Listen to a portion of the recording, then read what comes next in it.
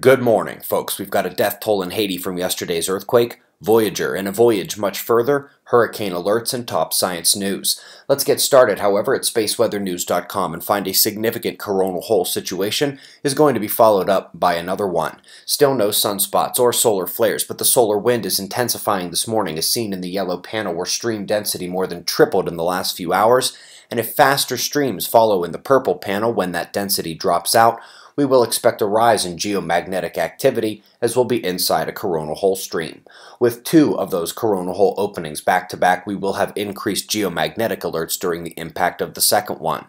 Of course, the earthquake warnings due to them have been coming here and through our app yesterday, and while it won't go down in any record books, the same region hit by a larger 7-pointer in 2010 saw considerable damage and at least 11 dead after yesterday's shaking.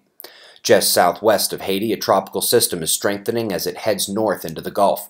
The system is going to ram the Panhandle and jump into Georgia later this week, and as that happens, a system in the East Pacific is going to yank the wheel to the right and take a similar path to that of Rosa this past week.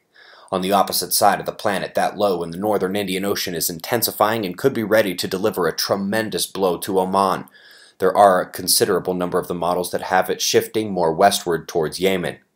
Let's go next into space. Back in the 70s, the twin Voyager spacecraft were launched, and after using a number of the planets as boosters, the craft have been approaching the heliopause for decades. While Voyager 1 likely entered interstellar space a bit ago, evidence suggests it just happened to Voyager 2, since the last few weeks have seen a tremendous surge in the satellite's cosmic ray readings, and it's tough to argue about that spike when it's persistent and not momentary.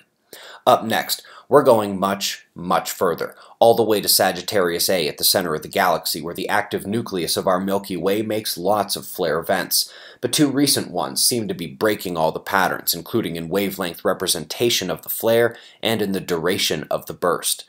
Speaking of bursts, the great September 2017 solar flares obviously caused considerable ionospheric excitement, and now the AGU is putting out a study detailing critical GNSS errors over Europe and highlighting how lucky we were that the solar wind parameters were limited due to the CME missing Earth. A stealthily phenomenal study details how a 10 to 20 minute wait time is all we have until the neutral layer is affected by even the basic space weather events. By the way, that is the exact time frame noted in the effects on pressure cells through the vertical column.